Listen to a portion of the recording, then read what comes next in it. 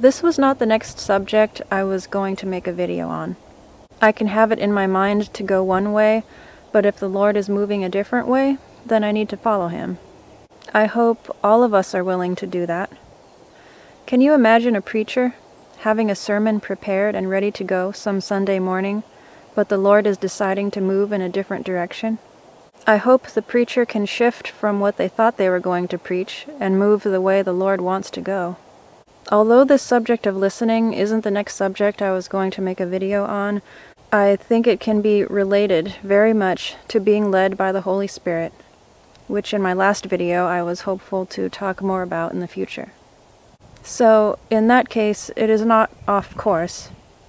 Even if it did seem off course to me, I would still want to follow. Listening is important. When you listen to someone, it shows that you care, first of all. I think it is also an expression of love and respect, because when you listen, you have to stop talking and let the other person talk. At that point, it's not about you, it's about them. Sometimes it is not easy to listen. For example, sometimes when someone is talking, you have something to say, and you want to say it. That's fine, but let the other person finish their line of thought. Control your urge to speak before they are finished. At other times, sometimes when I listen to someone, I understand that they want to vent. They're not looking for a conversation. They want to vent. They want to tell someone what is troubling them in some way, and they want me to listen. I understand that by patiently listening to them, I am helping to bear their burden, in a way, so I will give myself up to be that for them. On the other hand, when you don't listen, it can be the opposite of love and respect.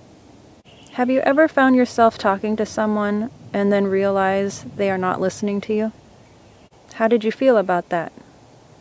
I have had that happen to me, and it doesn't make me feel good at all. It makes me feel like I was wasting the effort of talking to them. Have you ever found yourself talking to someone and then realize they are looking at their phone and not listening to you? How did that make you feel? I imagine it made you feel unimportant or not cared about. At least less important and less cared about than whatever they were up to on their phone. I remember one day I was at the kitchen sink washing dishes. A person who was with me at the time asked me a deeper question. I will name them Catherine for the purposes of this video, although that is not their name. I didn't want to answer them, because from past experiences with Catherine, I already knew they were probably not going to listen, so I didn't want to go to the effort of answering their deeper question. It's not that the topic of the question didn't interest me. It did interest me. I just didn't want to talk if the person wasn't going to listen, and I had a feeling they weren't going to listen, so what was the point of talking about it? I told them I would rather not talk about it. They kept prying and wanted to talk about it, asking me this deeper question again. I resisted, knowing that I would go to the effort of explaining the thing, and they would probably not listen. They pried some more, and finally I relented to answering their question. A few sentences into my explanation, I glanced at them only to see that they were looking at their phone. It bothered me and hurt me. It felt rude and offensive. Why ask a question and pry for an answer if you don't want to really listen to the answer, is my question. On top of that, I felt I had known better than to take the time to answer their question, but didn't listen to myself and relented to their prying, and to what end? Only to feel unheard. Not being listened to has hurt me enough where now I want to be careful not to hurt others in that way, because I know how it feels. To me, not listening is a quick way to make a person feel unloved or not valued. I want to actively make the choice to listen undistracted when someone is talking to me. I want to care enough about the person to listen. I want to respect them enough to listen. On another occasion, Catherine had complained to me about various things, such as being tired.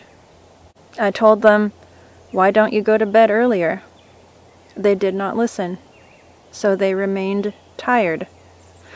I saw the ridiculousness of what can happen when a person does not listen to sound and simple advice. One day I was a passenger, riding along with them in their vehicle. They had some sort of navigation instructions going on their phone, telling them step by step, turn by turn, how to get to their destination. Things were going all right. The navigation system's voice said to turn here or turn there, and they followed along.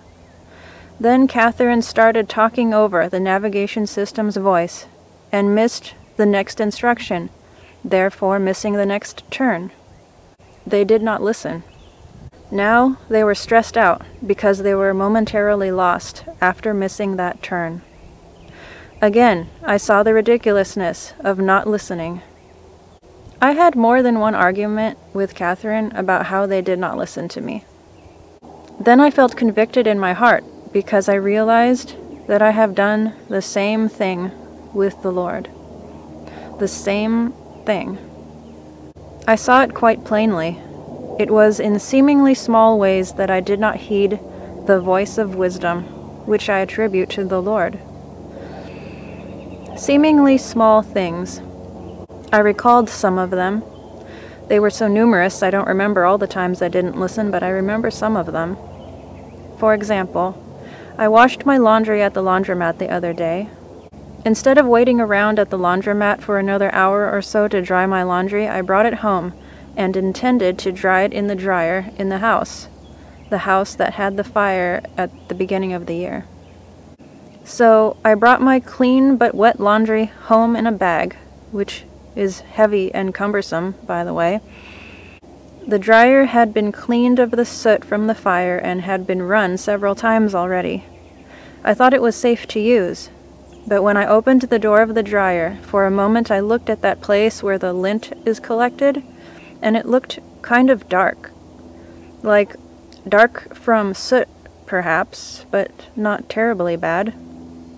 In that brief moment, a thought came to my mind of something like, my clothes might come out smelling like smoke. Maybe don't use the dryer. I did not listen to that, and dried my laundry in the dryer anyway. I was tired of dealing with it and wanted it done. Later, I folded my laundry and put it away. That evening, I put on a shirt to go to bed in, and it smelled like smoke. I was so upset. I was very upset. I ended up rewashing all that laundry and drying it in a different dryer, but I look back and see that I had that brief thought of maybe not using that dryer when I saw the dark-colored lint catcher, but I used it anyway. Another example of my not listening to the voice of wisdom is the other day I ate ice cream. It was mochi ice cream, which is basically balls of ice cream covered in this rice dough, about as big as a golf ball. I believe it is an Asian style of ice cream. Anyway, I ate 2 of them. After I ate one, there was that brief thought of maybe I shouldn't eat 2. Well, I ate 2 anyway, and then felt overly full. They have been seemingly small things, everyday things, where I have not listened. It bothers me a great deal that I have not listened, where if I had, I would have been better off.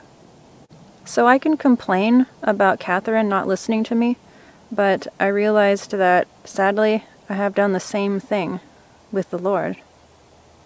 That is how I feel. I feel as if in seemingly small ways I have been given sound advice, simple but wise advice in my everyday life, but have not listened. It bothers me. I want to listen every time. I heard it, I just did not listen.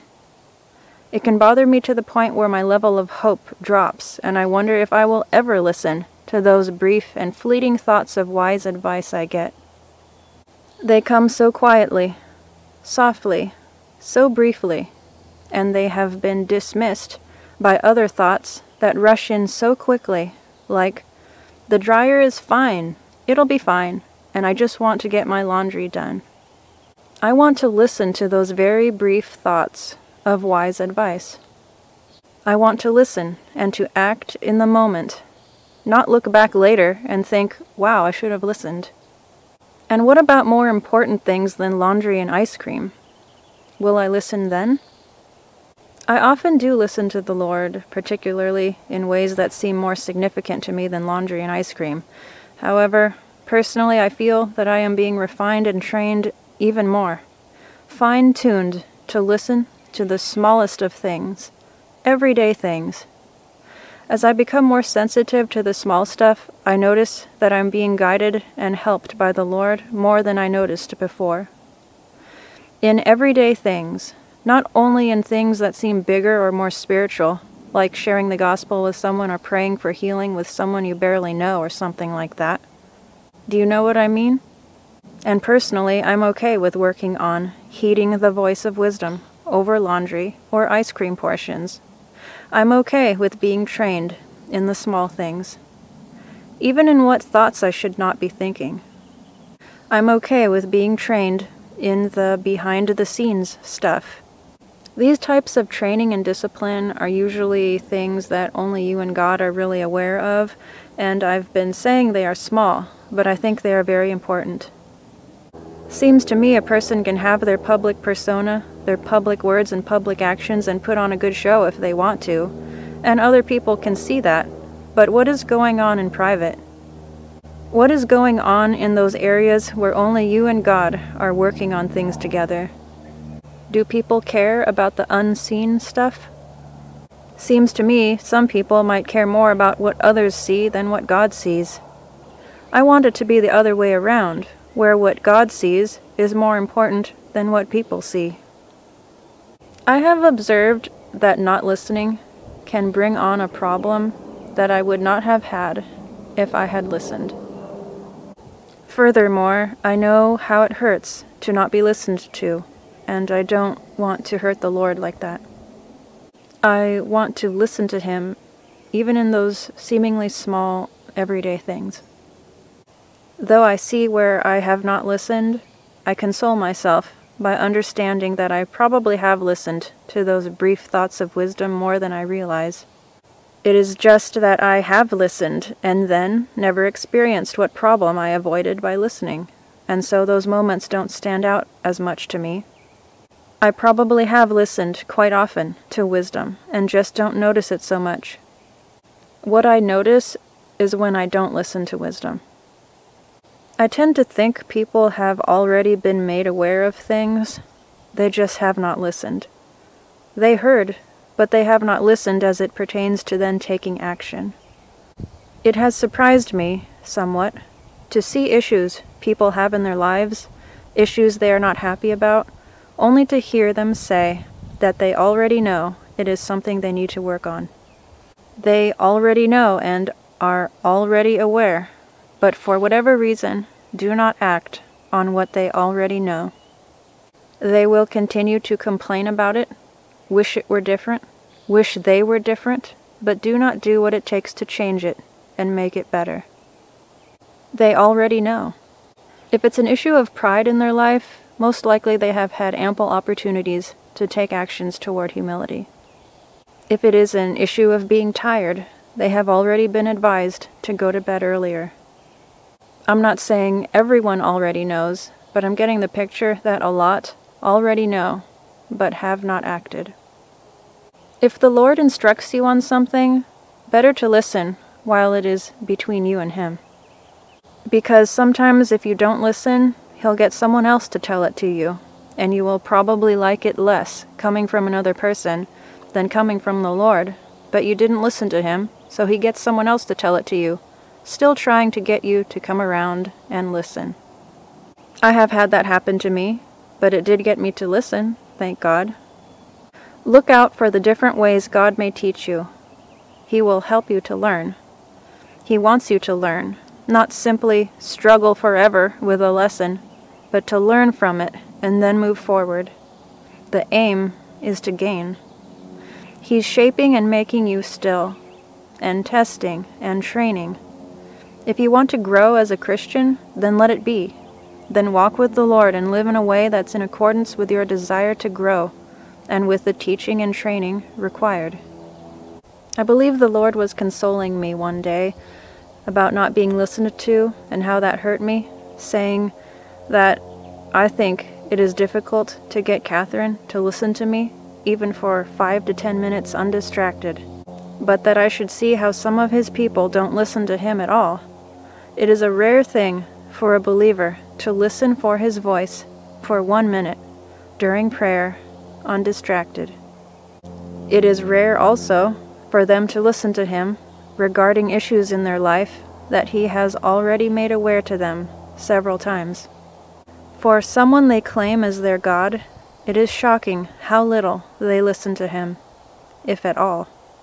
He knows what it is like to not be listened to. He knows exactly, and he doesn't like it either. He knows what it is like to have someone say they love him, but not show it in their actions. He knows exactly. For any of you who may have been hurt by not being listened to by others and are still licking your wounds, I want to try to comfort you by saying that God listens to you. He is not distracted. He heard every word that others didn't hear. He is not looking at his phone when you are talking about something meaningful to you. He listens to you very carefully. He is never too busy or too tired to listen. He cares the most.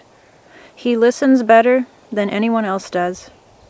He knows what is in your heart, too, before you utter a word. That is about all I have to say for now. The message is to listen. And really, not just listen, but then heed what you hear. I want to get better at listening to those brief thoughts of wisdom and not immediately disregard them. Like I said, this was not the next subject I intended to speak about, but it will be a good building block for the subject of being led by the Holy Spirit, which, Lord willing, I will talk more about in the future. Before I go, I want to read a few Bible verses, and probably more than a few.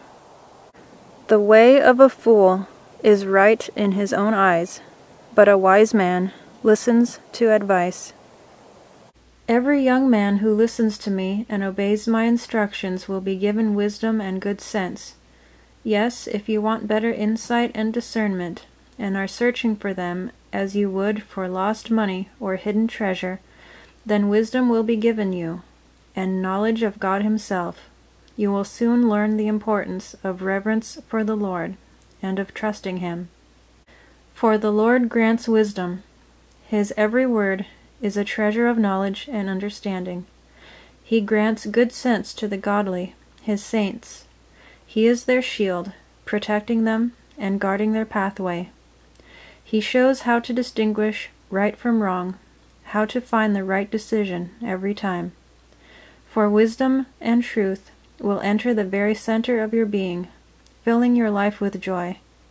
You will be given the sense to stay away from evil men who want you to be their partners in crime, men who turn from God's ways to walk down dark and evil paths and exult in doing wrong, for they thoroughly enjoy their sins. Everything they do is crooked and wrong. Only wisdom from the Lord can save a man from the flattery of prostitutes. These girls have abandoned their husbands and flouted the laws of God. Their houses lie along the road to death and hell. The men who enter them are doomed. None of these men will ever be the same again. Follow the steps of the godly instead, and stay on the right path, for only good men enjoy life to the full. Evil men lose the good things they might have had, and they themselves shall be destroyed. Can't you hear the voice of wisdom? She is standing at the city gates, and at every fork in the road, and at the door of every house. Listen to what she says. Listen, men, she calls. How foolish and naive you are. Let me give you understanding. O foolish ones, let me show you common sense. Listen to me, for I have important information for you. Everything I say is right and true, for I hate lies and every kind of deception. My advice is wholesome and good. There is nothing of evil in it. My words are plain and clear to anyone with half a mind, if it is only open. My instruction is far more valuable than silver or gold. For the value of wisdom is far above rubies. Nothing can be compared with it. Wisdom and good judgment live together, for wisdom knows where to discover knowledge and understanding. If anyone respects and fears God, he will hate evil. For wisdom hates pride, arrogance, corruption, and deceit of every kind. I, wisdom, give good advice and common sense. Because of my strength, kings reign in power. I show the judges who is right and who is wrong. Rulers rule well with my help. I love all who love me. Those who search for me shall surely find me. Unending riches, honor, justice, and righteousness are mine to distribute. My gifts are better than the purest gold or sterling silver. My paths are those of justice and right. Those who love and follow me are indeed wealthy. I fill their treasuries. The Lord formed me in the beginning, before he created anything else. From ages past, I am. I existed before the earth began. I lived before the oceans were created, before the springs bubbled forth their waters onto the earth, before the mountains and the hills were made. Yes, I was born before God made the earth and fields and high plateaus. I was there when he established the heavens and formed the great springs in the depths of the ocean. I was there when he set the limits of the seas and gave them his instructions not to spread beyond their boundaries. I was there when he made the blueprint for the earth and oceans. I was always at his side, like a little child. I was his constant delight, laughing and playing in his presence. And how happy I was with what he created, his wide world and all his family of mankind. And so, young men, listen to me, for how happy are all who follow my instructions. Listen to my counsel. Oh, don't refuse it, and be wise. Happy is the man who is so anxious to be with me that he watches for me daily at my gates, or waits for me outside my home. For whoever finds me finds life and wins approval from the Lord. But the one who misses me has injured himself irreparably. Those who refuse me show that they love death.